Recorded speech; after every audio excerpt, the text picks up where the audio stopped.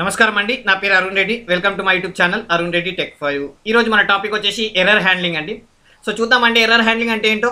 So మీరు కనుక నా వీడియోని ఫస్ట్ టైం చూస్తున్నట్లయితే లేదా మీరు ఎక్సెల్ వీబీఏ నేర్చుకోవాలనుకుంటే నా ఛానల్ ప్లేలిస్ట్లోకి వెళ్ళి అక్కడ ఎక్సెల్ వీబీఏ తెలుగు అని ఫోల్డర్ ఉంటుందండి. దాంట్లో మిగతా వీడియోస్ అవైలబుల్ ఉంటాయి. అలాగే నా వీడియోని మిస్ అవ్వదనుకుంటే నా ఛానల్ సబ్స్క్రైబ్ చేయండి, లైక్ చేయండి, షేర్ చేయండి. సో మీరు లైక్ చేయడం మాత్రం మర్చిపోకండి. మీరు లైక్ చేస్తే నాకు ఎంకరేజింగ్గా ఉంటుంది. అలాగే మీరు వీడియో యొక్క ఫైల్ డిస్క్రిప్షన్లో వెళ్ళారనుకోండి, మిగతా వీడియోస్ యొక్క లింక్స్ కూడా అక్కడ అవైలబుల్ ఉంటాయి. సో వెళ్దాం మన టాపిక్కి. Right, okay. సో మన టాపిక్ వచ్చేసి ఎర్రర్ హ్యాండ్లింగ్ అండి. సో దీనిలో రెండు ఉంటాయి, on error resume next, on error go to. For example మీకు ఏదైనా ఎర్రర్ వచ్చింది, సో అప్పుడు మీరు ఎలా హ్యాండిల్ చేయాలనుకుంటున్నారనేది ఇక్కడ ఫస్ట్ వన్ ఏంటంటే on error resume next. So ఇదేం చేస్తుందంటే ఆ ఎర్రర్ని ఇగ్నోర్ చేసి నెక్స్ట్ లైన్కి వెళ్ళిపోతుంది. ఓకే, సో ఎక్కడైతే ఎర్రర్ ఉందో దాన్ని వదిలేస్తుంది, మిగతా దానిలోకి వెళ్ళిపోతుంది. ఆన్ ఎర్రర్ గో టు అంటే మనకి ఎక్కడైతే ఎర్రర్ వచ్చిందో దాన్ని ఎలా హ్యాండిల్ చేయాలో అక్కడ మనం ప్రోగ్రామ్ రాస్తాం. సో ఇవ్వండి on error resume next, on error go to. So చూద్దాం ఇది ఒకసారి. ఓకే, సో ఫస్ట్ నేను ఏం చేస్తాను అంటే నేను ఒక చిన్న ప్రోగ్రామ్ తీసుకున్నాను. ఇందులో వచ్చేసి ఒక టేబుల్ తీసుకున్నాను, స్టూడెంట్ టేబుల్. దీనిలో maths, science, social. Okay, so maths, science, social 3 subject marks తీసుకున్నాను. సో దాన్ని టోటల్ చేశాను. సో ఇక్కడ చూడొచ్చు మనకి నవీన్ అనే అబ్బాయి ఓన్లీ 2 ఎగ్జామ్సే రాశాడు. కృష్ణ అనే అబ్బాయి అసలు ఎగ్జామ్సే రాయలేదు, సో 0. సో అలాగే టోటల్ని మనం యావరేజ్గా ఎలా డివైడ్ చేస్తామంటే టోటల్లోకి వెళ్ళి number of exams present. Suppose Naveen అనే 2 ఎగ్జామ్స్ ప్రెజెంట్ అయ్యాడు కాబట్టి డివైడ్ బై 2, అలా యావరేజ్ మనం అనేది తీస్తాం. ఓకే, సో ఇక్కడ ఒక ఎర్రర్ వస్తుంది చూడండి, గమనించండి. సో నేను ఏం చేశాను, 0 డివైడ్ బై 0. ఎప్పుడన్నా మనం ఒక 0తో డివైడ్ చేయలేం. ఓకే, సో 0 డివైడెడ్ బై 0 ఏ నెంబర్తోనైనా మనం 0 అనేది డివైడ్ చేయలేం. సో ఇక్కడ ఏమవుతుంది, ఇక్కడ ఎర్రర్ వస్తుంది. సో దీన్ని మనం ఎలా హ్యాండిల్ చేయాలో చూద్దామండి. రైట్, సో మనం డెవలపర్ ట్యాబ్కి వెళ్ళి విజువల్ బేసిక్ వెళ్దాం. ఓకే, సో ఒక చిన్న మాడ్యూల్ తీసుకుందాం. సో పేరు వచ్చేసి సబ్ ఎర్రర్ హ్యాండ్లింగ్ అని రాద్దాం. Okay, error under handling. Right, so ఇది మన ప్రోగ్రామ్. సో దీనిలో వచ్చేసి మనం ఏం చేయాలనుకున్నాం, ఇప్పుడు జనరల్గా యావరేజ్ ఎలా తీసుకుంటాం, ఇక్కడ చూడండి,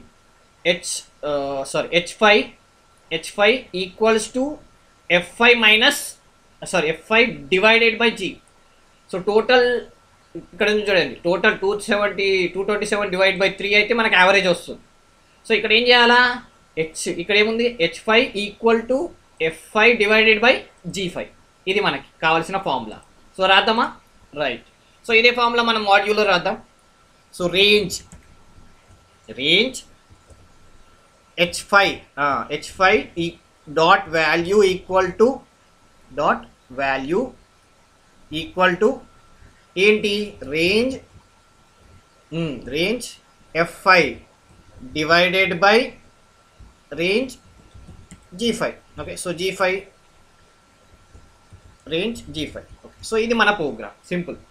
రైట్, సో ఇలానే మనకి మిగతావి కూడా కావాలి కదా, ఇది ఒకటే కాదు కదా.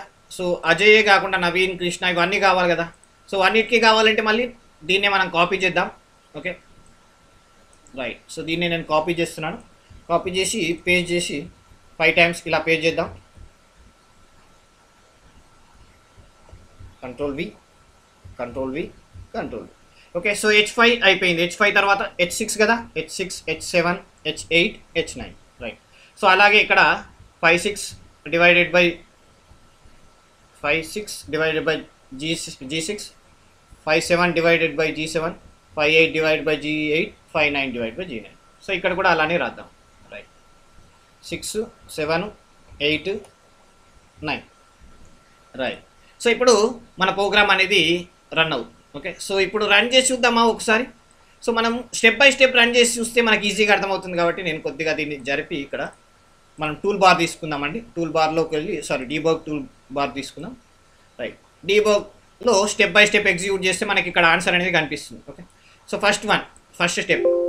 ఓకే, సో ఇక్కడ వెళ్తానండి. Right, first step. Right, so చూడండి ఇక్కడ ఆన్సర్ వచ్చేస్తుంది మనకి. ఓకే, 75.66. చూడండి, నెక్స్ట్ క్లిక్ చేస్తే 54. ఇప్పుడు 2 ఆన్సర్ వచ్చాయి, మూడోది మాత్రం ఎర్రర్ చూపిస్తుంది ఎందుకంటే ఇక్కడ 0 ఉంది చూడండి. సో చూద్దామా ఒకసారి రన్ చేసి. రైట్, చూడండి ఎర్రర్. డీబగ్ అని కొడితే చూడండి ఎర్రర్ ఎక్కడ చూపిస్తుంది, f7 డివైడెడ్ బై g7. ఎందుకంటే f7 డివైడెడ్ బై g7 అంటే f7లో 0 ఉంది, డివైడ్ బై 0. సో ఒక 0తోని మనం డివైడ్ చేయరాదు. సో అందుకోసం ఎర్రర్ చూపిస్తుంది. సో ఇక్కడ ఏం చేస్తాం, ఇప్పుడు ముందుకు వెళ్ళరు, అది ఆపేస్తాం, రైట్. సో ఇలాంటి సిచ్యువేషన్ వచ్చినప్పుడు మనం వాడాల్సింది ఆన్ ఎర్రర్ రెజ్యూమ్ నెక్స్ట్ లేదా on error go to. First మనం ఆన్ ఎర్రర్ రెజ్యూమ్ నెక్స్ట్ అంటే ఏంటో చూద్దాం. ఓకే, ఫర్ ఎగ్జాంపుల్ ఇప్పుడు నేను ఎర్రర్ని ఈ యొక్క ఉంది చూడండి కృష్ణ, ఇది ఒకటి ఎర్రర్ వస్తుంది కాబట్టి ఇది ఒకటి వదిలేసి మిగతావి చేయాలనుకుంటున్నా. సో అప్పుడు నేను ఏం చేస్తాను, మళ్ళీ ఇది డిలీట్ చేస్తున్నానండి.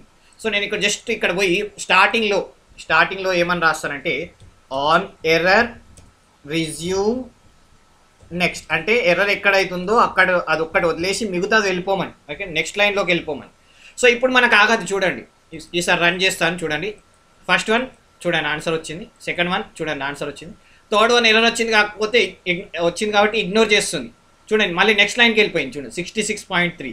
సో మధ్యలో లైన్ రాలేదు చూడండి, నెక్స్ట్ లైన్ చూడండి. సో ఇలా మనం మొత్తం కంప్లీట్ చేసేసాం. సో ఎర్రర్ వచ్చింది ఏం చేసింది, స్కిప్ చేసేసింది. ఓకే, 0/0 అనేది స్కిప్ చేసేసింది. సో ఇలా స్కిప్ చేయొచ్చు. ఇలా ఏం యూజ్ చేసి ఆన్ ఎర్రర్ రెజ్యూమ్ నెక్స్ట్. ఇంకోటి కూడా ఉంటుందండి, on error go to. So for example నేను ఇప్పుడు రన్ చేసినప్పుడు నేను ఏమనుకుంటా అంటే అన్న ఆన్సర్ వచ్చేసినాయి కాబట్టి ఎర్రర్ లేదనుకుంటా, ఎర్రర్ అనేది లేదనుకుంటాను. సో ఇట్లా ఉంటే కూడా ప్రాబ్లమే కదా. సో మనకు ఫస్ట్ ఎర్రర్ తెలవాలి, తర్వాత రిజ్యూమ్ నెక్స్ట్ చేయాలి. సో దాన్ని ఏం చేస్తా అంటే మనం ఇక్కడ ఈ రిజ్యూమ్ నెక్స్ట్ ఉంది కదా, తీసేసి గో టు అని రాస్తాను. సో ఈ గో టు ఏం చేస్తుందంటే మనం ఎక్కడికి వెళ్ళమంటామో అక్కడికి వెళ్తున్నాం. సారీ, ఎక్కడికి రాస్తామో గో టు అనేది అక్కడికి వెళ్తుంది. ఫర్ ఎగ్జాంపుల్ గో టు ఏ అని అన్నా, ఏ ఎక్కడ ఉంది, ఇక్కడ కొత్తది క్రియేట్ చేయాలి. మళ్ళీ మనం ఏ కోలన్ ఇవ్వాలండి. కోలన్ ఇస్తే దానికి అర్థమవుతుంది మనం ఇక్కడికి రావాలండి. సో ఎప్పుడైతే మనకి ఇక్కడ 2 లైన్ల తర్వాత 3వ లైన్ ఎర్రర్ ఉంది కదా, అప్పుడు ఇక్కడికి వచ్చేస్తుంది. సో ఇక్కడ చిన్న మెసేజ్ ఇచ్చేస్తాం మనం, మెసేజ్ బాక్స్ ఏమని రాస్తాం, మెసేజ్ బాక్స్లో ఎర్రర్ అంటే మనకు అర్థమైపోతుంది ఇక్కడ ఎర్రర్ ఉంది అని. ఓకే, ఎర్రర్ తర్వాత మళ్ళీ నెక్స్ట్ లైన్ వెళ్ళిపోవాలి కదా. సో ఏం చేస్తాను, ఇక్కడ రిజ్యూమ్ నెక్స్ట్ అని ఇక్కడ రాస్తాను, రిజ్యూమ్ నెక్స్ట్. సో దీని ద్వారా ఏమవుతుందంటే నెక్స్ట్ లైన్కి వెళ్ళిపోయి ఎగ్జిక్యూట్ అవుతుంది. కాకపోతే ఇక్కడ ఒక ప్రాబ్లం వస్తుంది. ఓకే, సో ఇక్కడ నుంచి మళ్ళీ రిజ్యూమ్ నెక్స్ట్ అంటే ఇక్కడికి వచ్చేస్తుంది కదా, ఇది ఎగ్జిక్యూట్ అయ్యాక మళ్ళీ ఇక్కడ వస్తుంది, ఇది ఎగ్జిక్యూట్ అయ్యాక మళ్ళీ ఇక్కడికి ఈ ఏ ఉంది కదా, ఏ మెసేజ్ బాక్స్ ఇక్కడికి వస్తుంది. సో ఇలా రావద్దంటే మనం ఇక్కడ ఏం చేయాలంటే ఈ ఏ కన్నా ముందు మనం ఇక్కడ ఎగ్జిట్ సబ్ అని రాయాలి. ఓకే, సో ఎగ్జిట్ సబ్ అంటే ఏమవుతుందంటే డైరెక్ట్ ఇక్కడికి వచ్చేస్తుంది, ఈ మధ్యలో స్కిప్ చేసేసి డైరెక్ట్ ఇక్కడికి వచ్చేస్తుంది. సో ఒకసారి రన్ చేస్తే మనకి ఈజీగా అర్థమైపోతుంది కదా. ఓకే, రైట్, చూద్దామా. ఓకే, సో మళ్ళీ మనం స్టెప్ బై స్టెప్ ఎగ్జిక్యూట్ చేద్దాం. Tool bar, debug tool bar. Okay, right. Okay, చూడండి ఫస్ట్ ఏమవుతుంది, కర్సర్ ఇక్కడ పెడుతున్నాను, right. So first okay, right, చూడండి ఆన్సర్ వచ్చింది, సెకండ్ వన్ కూడా ఆన్సర్ వచ్చింది, థర్డ్ వన్ ఎర్రర్ వచ్చింది. ఎర్రర్ రాగానే చూడండి ఇక్కడికి వచ్చేసింది, ఎర్రర్ రాగానే గో టు ఏ అన్నా కదా, ఏ ఇక్కడ ఉంది ఇక్కడ. సో ఇక్కడ ఏం మెసేజ్ వస్తుంది చూడండి, ఎర్రర్. ఓకే అని క్లిక్ చేస్తాను, అంటే మనకు ఒకటి అర్థమైంది, ఒక ఎర్రర్ వచ్చింది అని. మళ్ళీ నెక్స్ట్ ఏమవుతుంది, రిజ్యూమ్ నెక్స్ట్ అంటే ఇక్కడికి వెళ్ళిపోతుంది చూడండి, ఇక్కడికి వచ్చేసి మళ్ళీ ఇప్పుడు ఈ ఆన్సర్ వస్తుంది చూడండి మళ్ళీ క్లిక్ చేశాను అనుకోండి, ఫైనల్. సో ఇక్కడ చూడండి ఎగ్జిట్ సబ్ అని రాయలేదు అనుకోండి, మళ్ళీ ఈ మెసేజ్ అనేది రిపీట్ అవుతుంది. సో కాబట్టి నేను ఎగ్జిట్ సబ్ అని రాశాను. ఎగ్జిట్ సబ్ అంటే ఏమవుతుందంటే ఇక్కడికి ఆగిపోతుంది చూడండి, చూశారు కదా. సో ఇలా ప్రోగ్రామ్ అనేది ఎర్రర్ హ్యాండ్లింగ్ చేయొచ్చు ఈజీగా. ఓకే, సో ఎర్రర్ హ్యాండ్లింగ్ 2 రకాలు ఉంటాయి. ఒకటేమో error హ్యాండ్లింగ్లో on error resume next. So ఇదేం చేస్తుందంటే స్కిప్ చేసేస్తుంది.